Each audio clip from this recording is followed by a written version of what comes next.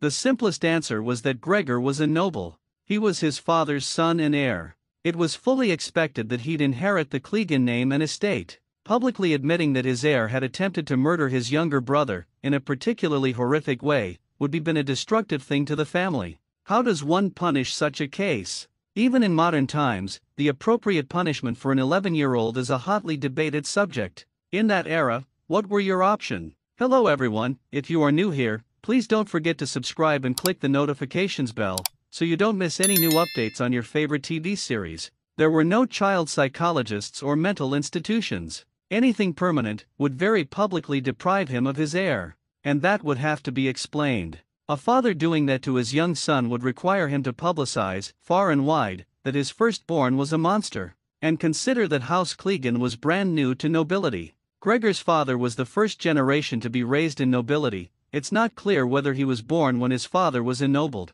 His father was in hound keeper. It's likely he felt insecure in his social position, and publicly admitting what Gregor did would be disastrous. Everyone would be quickly whispering about how giving land to commoners didn't make them any less brutish or simple-minded. Everyone was terrified of Gregor, including his father. Gregor was always bigger than a normal man, even when he was young. He's almost 8 feet tall and weighs 420 pounds. Obviously he wasn't that size at 11 or 12, when he burned Sandor's face, but he was bigger than kids his age for sure. What's the scariest kind of person? Gregor is nasty. He rapes and kills for fun. He tortures people for fun. He kills children with not a care in the world. He uses his overwhelming strength and size to terrorize people. He murdered 2 small children, then raped and split their mother in half, with the blood and brains of her children still covering him. He will not take pity on anyone. He will not discriminate. Meaning? A lot of killers have codes. They refuse to kill women or children.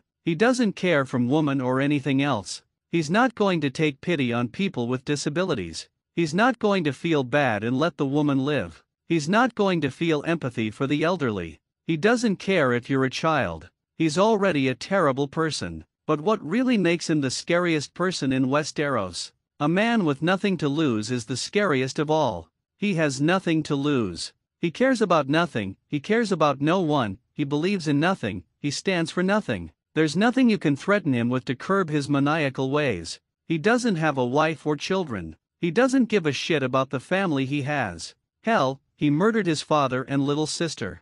He's unapologetic and takes great pleasure in bullying, torturing, raping and murdering people. If he gets his hands on you he will straight up, flat out, rape, kill and eat you in whatever order he chooses. And he knows he will suffer no consequences for any of his actions because he's protected. He is truly a wild fucking animal.